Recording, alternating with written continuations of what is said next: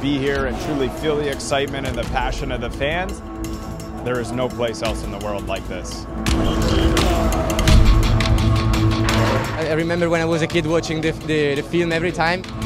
It's special. I mean, it's the most important race in the world.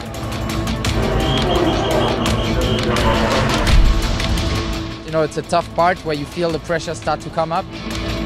You're going to see a titanic fight for 24 hours. It's going to be one of those great races.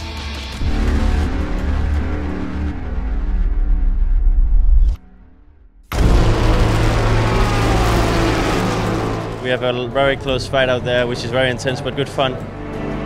Strategies are starting to play into the game now. I've had to take a 10-second penalty for full crash yellow procedure. Still fighting for the wins here. Unfortunately, we've just had a tyre puncher, but we've sent him out again, and you know, we'll just keep ticking over them laps and try and be nice and consistent. We're taking the philosophy of really pacing ourselves, keeping the cars in good condition, and really focusing on being there in the final couple hours.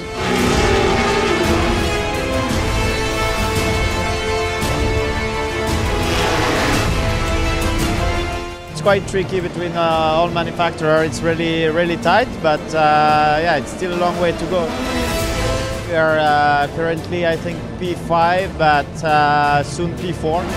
Current position is P1 for 92. It's a really good fight in the GT class. Really nice to watch. Demanding for us, but cool for the spectators.